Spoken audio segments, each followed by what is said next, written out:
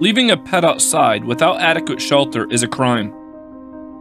I'm Wolf from Justice Rescue. Animals feel the same effects of winter weather as much as we do, but they are often left outside with the misconception that their fur will insulate them from suffering. But this is where some animals live every day. When it rains, when it's cold, and the wind chill is below freezing, they're out there. When it snows and their human families are warm and comfortable inside, some animals are alone and shivering. They can't ask for help, they can't ask for freedom, they can't ask for protection. If you witness or suspect any form of animal abuse, report it.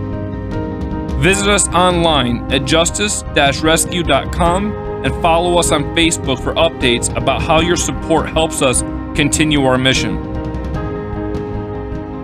Pets are not furry lawn ornaments. If it's cold for you, it's cold for them. It's not about the toes we step on. It's about the paws we protect.